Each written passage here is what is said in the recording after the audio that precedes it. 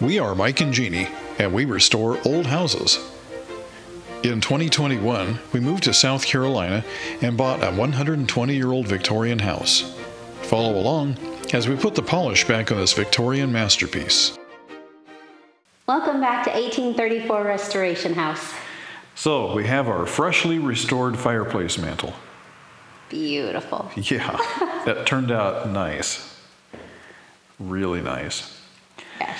Okay, well in this episode, we have a few things to do, a couple of projects that we've left unfinished in the other bedroom over here. We're going to go ahead and take care of those. But before we do that, I want to show you what happened yesterday. These old-fashioned windows have cast iron weights in the walls, and then they have cords which run up over a pulley, and the weights equals the weight of the window, in theory, the wood and all the glass. And so you should be able to just pick it up, lift it up and down real easy. But we've been doing that, and this window has been perfect ever since we moved in here. And so yesterday, when we finished up the last video where we did the fireplace mantle restoration, we were cleaning up, and I reached up and I pulled the window down. All of a sudden, both sash weights simultaneously broke, and the window just kind of went bang. So this old house here, she's got a sense of humor. One project for this other room is the door hinges. We got them. And you can't just go down to any hardware store and pick them up. You've got to get real good ones. They've got to be historic of some kind. They've got to be beautiful. And we found House of Antique Hardware. They have beautiful ones, all kinds. These are the ones we chose for this room. They come with a whole bunch of screws. They're heavyweight too. This is nice. Let's open them up. See what they look like.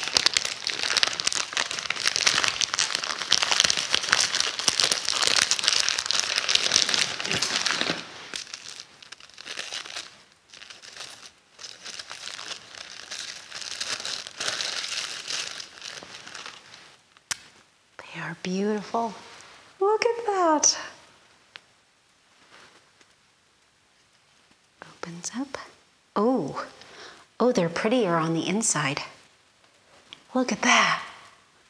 Ah, this is beautiful. Absolutely love these. These are even more ornate and beautiful than the originals. Well, the first order of business is taking off the old hinge.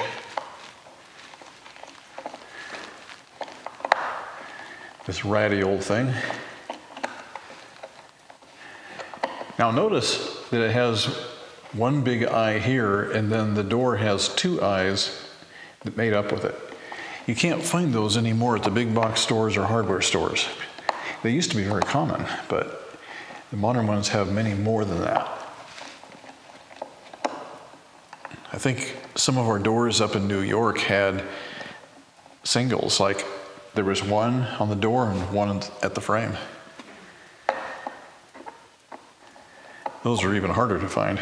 You sharp-eyed carpenters out there will probably notice that these two screws were driven right straight into the gap between the trim board and the door frame. And you'll also notice that the other two screws were driven into the trim board, which is crazy. The whole thing should actually be driven into the door frame. I might as well just take these screws out by hand because they have no bite. And they're just in the way right now.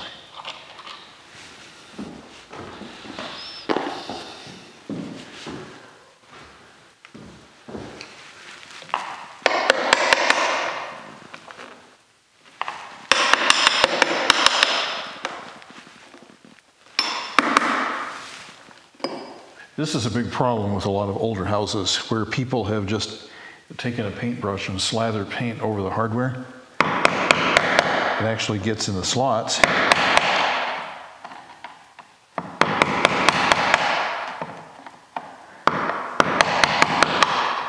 When there's paint in the slot, you can't get the screwdriver to stay in. It's still just barely able. I'm going to come at it from the other direction. Check out the details on this antique screw here. It has all the normal threads, but look at this. There are spiral grooves cut into the shank. That's really interesting. Okay, let's compare our hinges. So this is the original. This one has 2 eyes. This one has 1 eye. They go together like this. And then the pin goes in and holds the whole thing together. Well, it's the same thing with the new one. You have 2 eyes and 1 eye.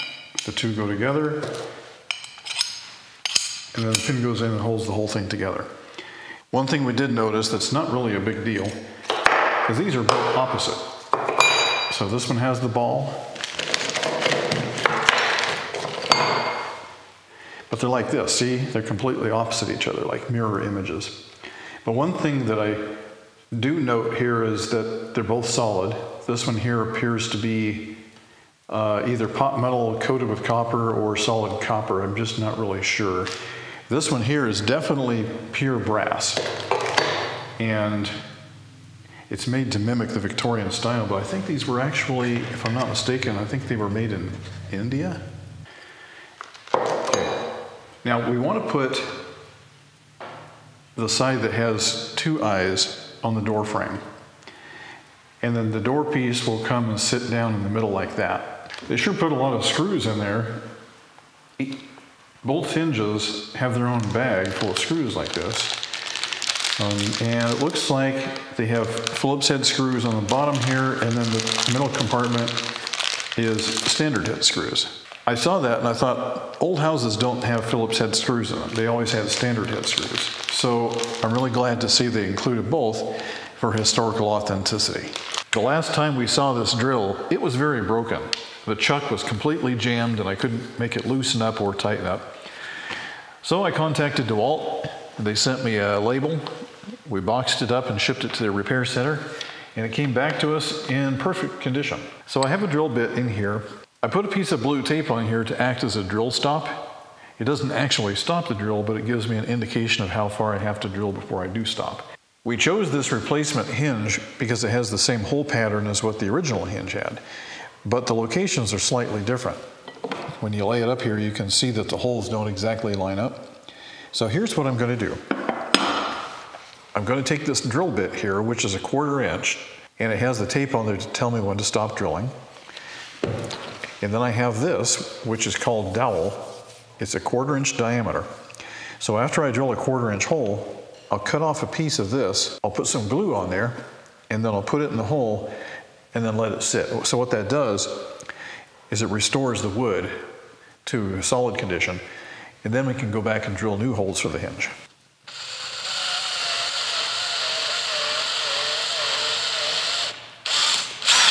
I'm going to insert the dowel all the way in, and then I'll take a Sharpie, a fine tip Sharpie, and I'll just make a mark there where it needs to be cut.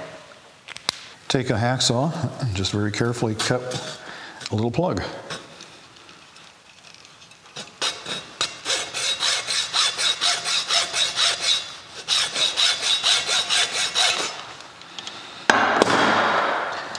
Okay, so here's a plug. I'm just going to take all the burrs off of it. I'm taking my plug and I'm putting some glue on it. This is an old carpenter's trick.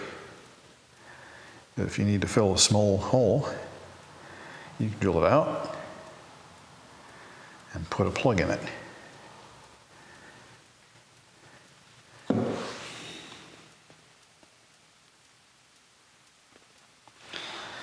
Okay, take the hammer and just tap it in. All right. And now we'll do the same thing to all of the holes. When this dries in a few hours, it'll be stronger than the wood itself.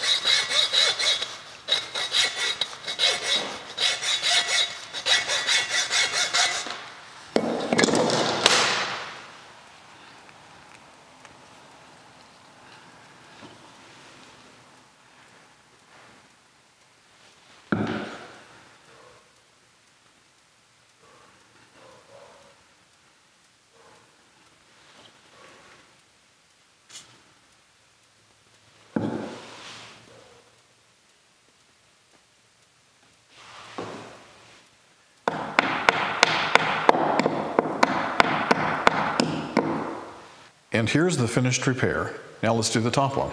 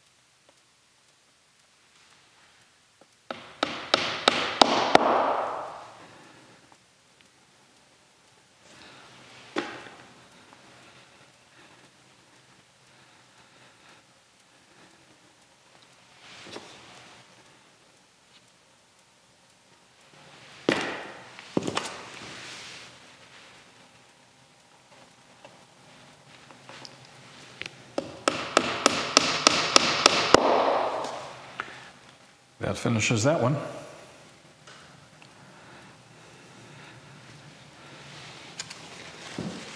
That's only half of the job. Now we need to do the same thing to the door.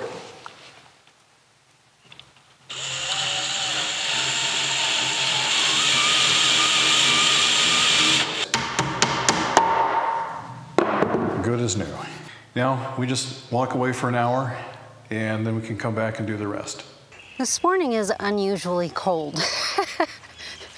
Really cold. But we wanted to show you all the flowers that are blooming. There are so many and they are beautiful. Do you see all the colors back there? The dogwood started blooming, although this looks like a sad specimen compared to the one over there.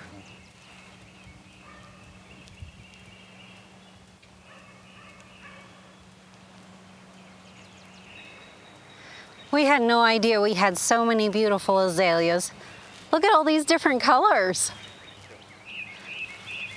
These are beautiful pink with a little bit of dark pink in there. Absolutely gorgeous. This one, like the first one, but much more mature. Look at all these beautiful blooms. And yet another kind of pink. We got so many different colors of pink. It's beautiful. Some more light pink flowers. All these flowers in a row, multi-different colors. I love it. So beautiful back here. Look at all of these. Oh, I love those flowers. The dowels are now firmly glued in place and we have a solid wood surface. So I'm going to go ahead and put the hinge in place and drill some pilot holes.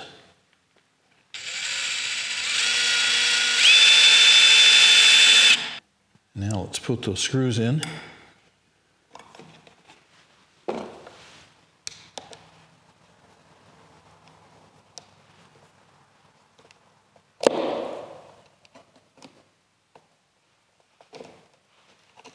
It is okay to use a power driver on these, but I like to get them hand started first.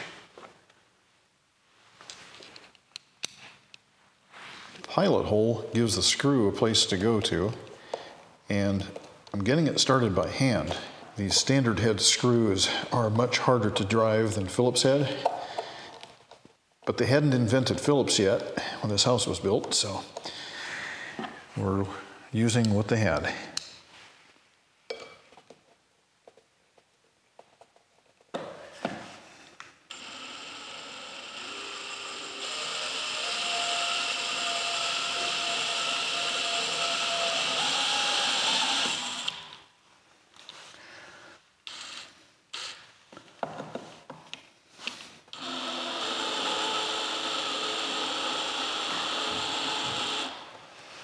Okay, I'm going to leave that just a little bit loose.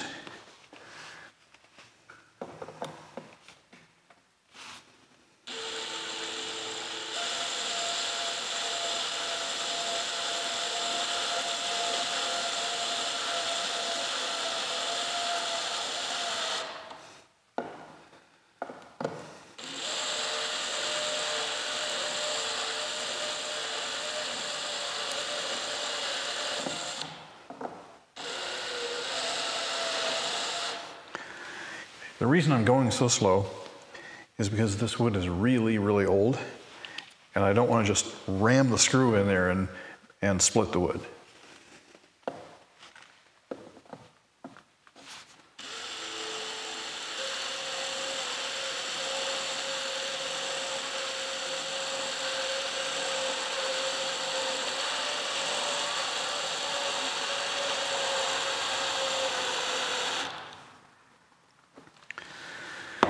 Okay, so I'm almost all the way down. I'm going to try to finish it off by hand.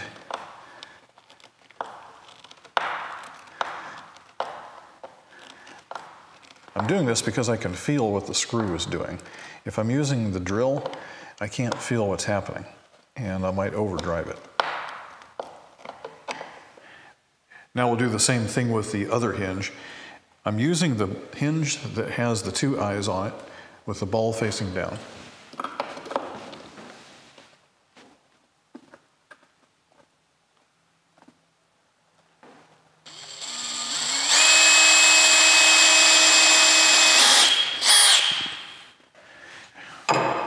Well, this doesn't quite fit, so I think we're talking a fraction of an inch, maybe less than a 1/16, like the thickness of a couple of pieces of paper. So I'm going to take this chisel and I'm going to just give it the slightest little bit of cut right there.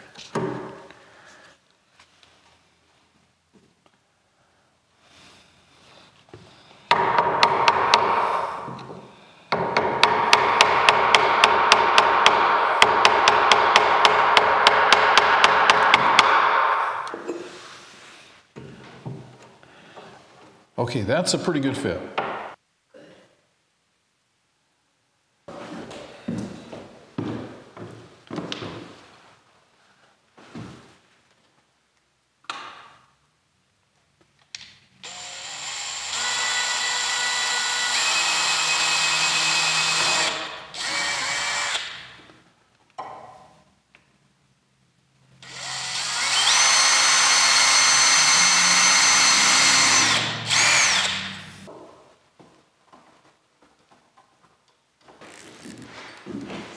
I'm going to lubricate this because all of the weight of the door bears down on that one surface right there. It doesn't bear down on this, it bears down on that. So I got oil in there now. I'm going to go ahead and lubricate the hinge pins. And then I'm going to come up here and do the other one. And that door should last a long time.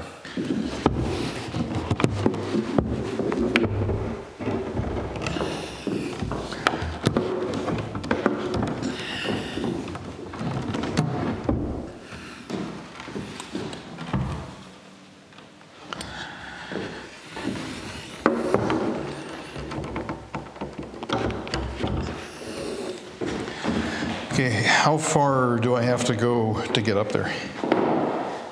You have approximately 3/4 of an inch. Okay, these old doors are super heavy, so we have a piece of wood and a pry bar, and we're going to try to lift the door up and then push it up onto its hinges.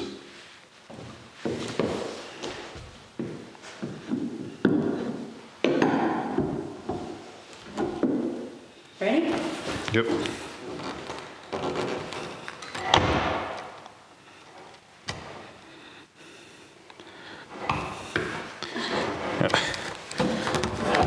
Oh, okay. Yeah, we need it right in there somewhere. Right there. Okay, great. All right, now let it down. Okay, perfect. Now, do you have the hinge pins? They're over there.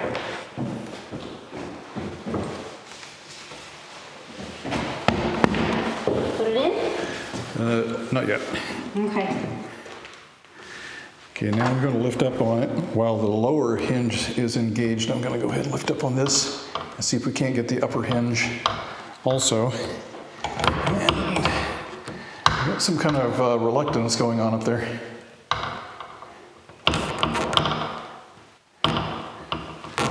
Can you see what the problem is? this one's too high. Okay. All right. Can you grab a hold of this and hold on to it for me? You have it? You got it? Yes. Don't let it fall out. You got it? Yes. Okay. All right. So this is too high and that's too low. So I'm going to see if I can't, just a fraction of an inch. So I'm going to see if I can't just tap that up. Oh, that was so close. So close.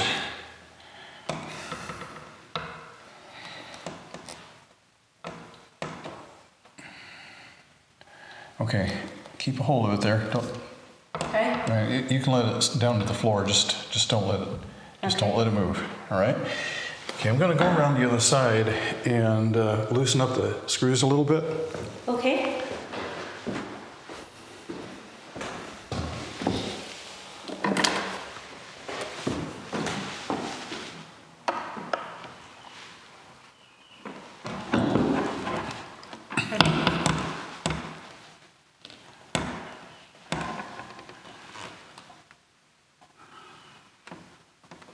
Need to loosen the one on the door too? Yeah, but you'll have to swing it towards me. Okay. Swing it like that. Let's put this block of wood under it, maybe, if it'll fit. I don't know if it will. Oh, it's too thick, isn't it? It is. Okay. All right, just let it down. I did. Okay, ready? Yes.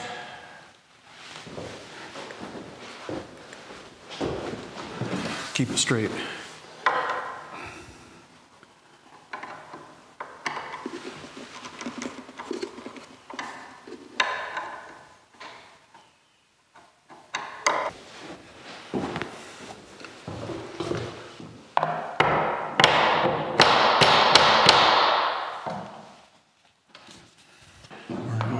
Go ahead and lift that back up.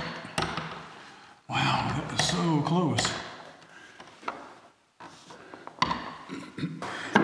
This is our second try. Are you ready? Yep. Okay. All right. Okay, now we should be able to just set this right up in there. It should just fit. I got this side. You got it? Okay. All right.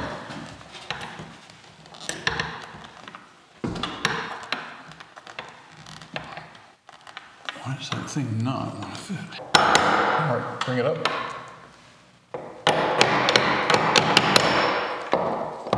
I feel like it's just about... I got it. Bring it up. Came out of the bottom. Huh? We came out of the bottom. Oh, bummer. All right, take it back out. So what I did is I trimmed off just a little bit of wood under here so the hinge can float up and down this way slightly, and it's loose. So we're going to try a little bit different tactic, and we'll lift it up and see if we can't get the top hinge in first and then see if the bottom hinge goes. Okay. All right, if you want to get down there on the crowbar, Okay. lift up on that. Let's see if we can't get that top piece in. Are you ready? Yeah, go ahead. Go. That's a pretty snug fit anyway. Okay, keep that just like it is. Okay.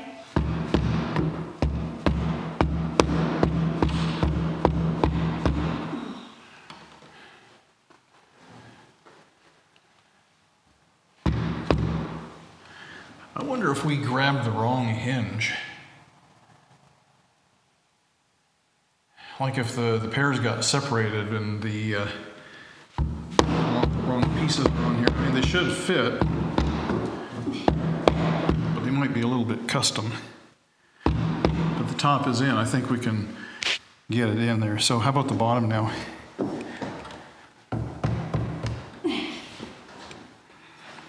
Okay, take that crowbar out. Okay. Yep, yep. See if we can't get that bottom hinge to, let's just try it.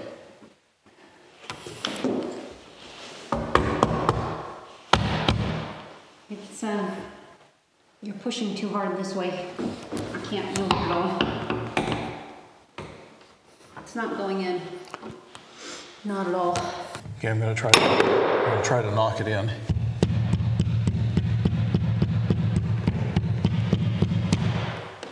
Okay, good. Everything's still good? Yes. Okay. All right.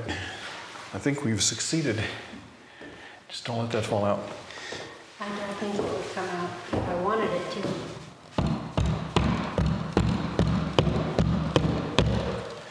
Okay, we're just about there. Let me grab a hinge pin.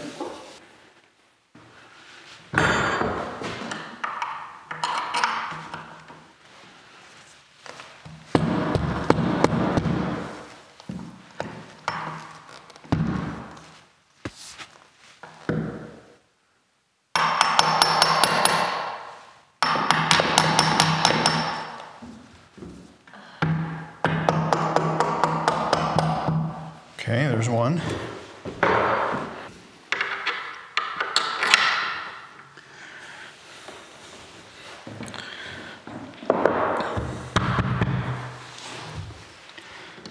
Okay, so it needs to go that way. Okay, ready? Yep. Again. Whoop. Did that work? Kind of. Come in here and grab a hold of the door so you can control it. Can you pull it towards you ever so slightly? There you go. That's what it took. All right, I'm going to go ahead and tap that in place. Tap that in place. Now I have some screws that I have to tighten back up. Let's put the doorknob back on here before we proceed any further. It's a great idea.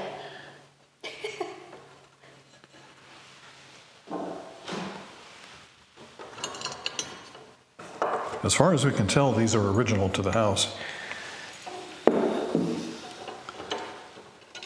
All right, let's see how well this door closes now.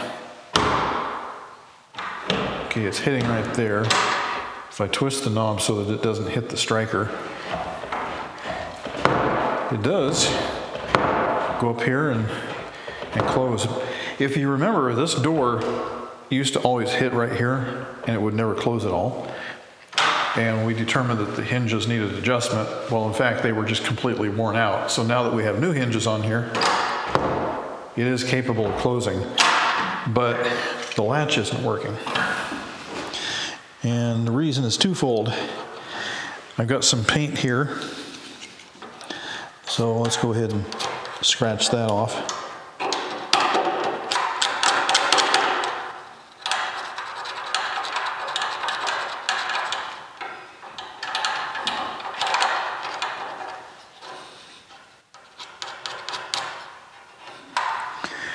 That's better. And over here, we have paint over here as well. So I'm going to go ahead and scratch that off.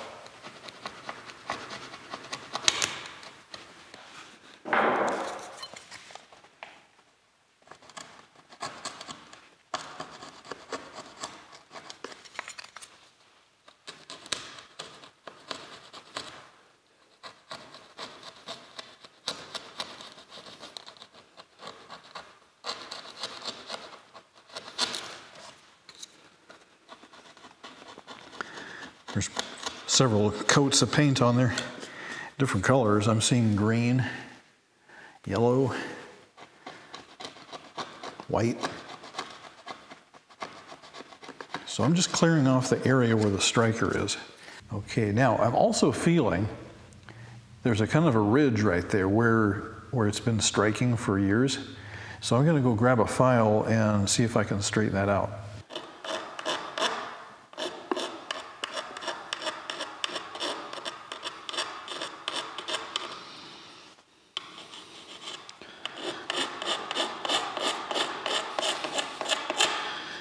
All I'm doing is taking off the burrs.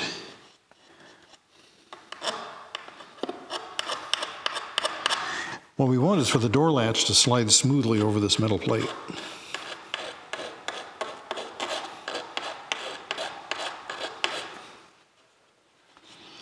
Okay, that feels a lot better. I'm gonna put a little dab of oil on there. And another one here.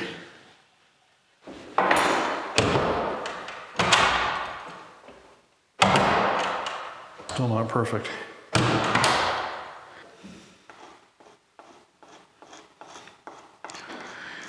And there's still some more paint on here, so I'm going to go ahead and take that off.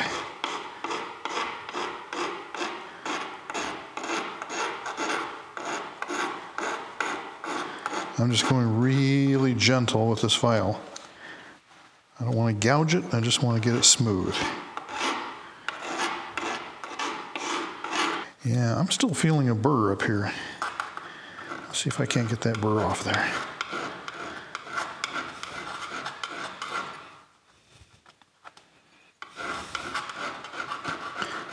This burr was caused by years of doors opening and closing without being lubricated. So you end up with metal on metal. Okay, now I have a nice soft round edge here. Nice and smooth. That part's working fine. The rest of the door latch mechanism is kind of stiff and it probably needs to be taken apart, cleaned and oiled, and then I think everything would be just fine. But as far as the striker goes, that part's fine now. Well, before we close this project, I just wanted to show you these beautiful Victorian hinges.